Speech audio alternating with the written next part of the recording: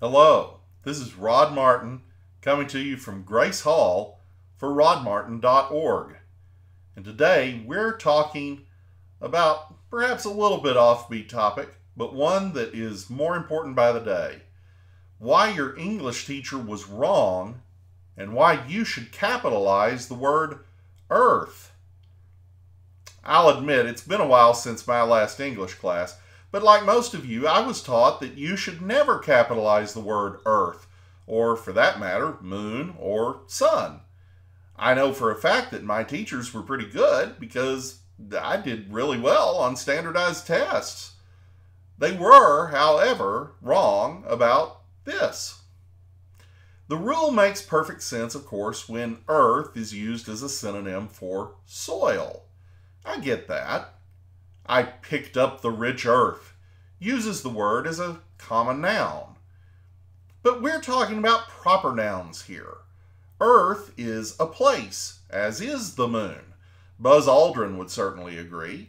And while no one especially wants to go to the sun, the fact that you can go there, at least theoretically, is telling. Some argue that the real issue is that the proper names for these three bodies are Terra, Luna, and Sol, and maybe that's okay, but it's really nothing other than Roman cultural imperialism, which, as an English speaker and a Protestant, I am almost duty-bound to reject. The rule has its exceptions.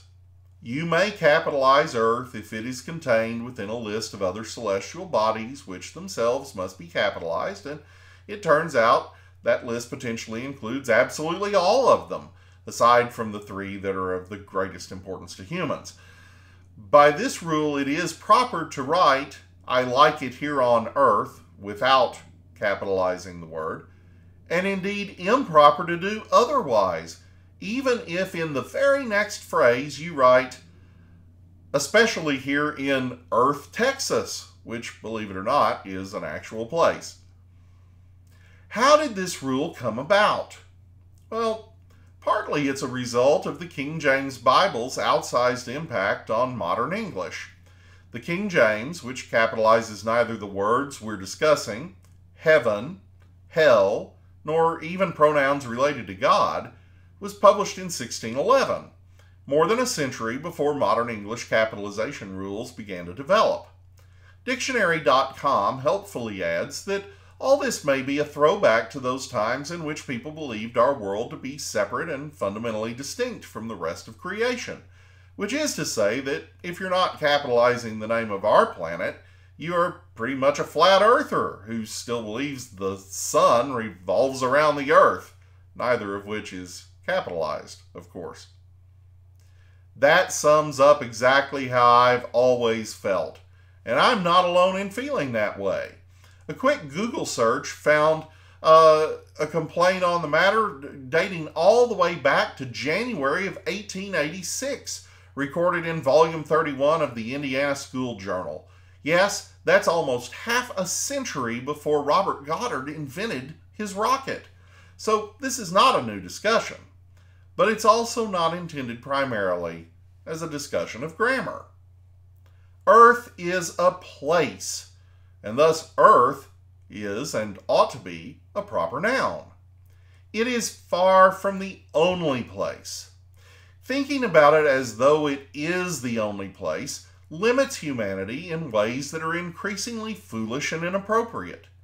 We are leaving this cradle of civilization, and should be. As Tsiolkovsky said, one cannot stay in the cradle forever. To recognize that we live in a very specific place forces us to recognize that there are other places, and that it might be valuable to go there. For Christians reading this, that is, after all, the essence of the creation mandate. It requires that we recognize that Earth really is special, thus enhancing our sensitivity toward our responsibilities of stewardship, without allowing us to think of Earth as though it were the whole universe. It expands our ability to problem solve, and how we think of ourselves and the rest of creation. It opens up possibilities we would never otherwise consider, and encourages our own creativity in response. It adds perspective, and with it, wisdom, two of our most vital needs and two of God's defining characteristics, attributes we desperately need to seek and to imitate. Yes, capitalization may be a small matter, but life is largely a collection of small matters, subtleties we rarely consider, but which collectively define us and the way in which we think and live. This is one of those. And as we enter a new era, like that in which the first explorers began to leave the shores of Iberia, go past Madeira, the Canaries, and the Azores, and venture around the Cape of Good Hope, and even as far as the New World, we need to alter our thinking as our forebears once did. This is Rod Martin, coming to you from rodmartin.org.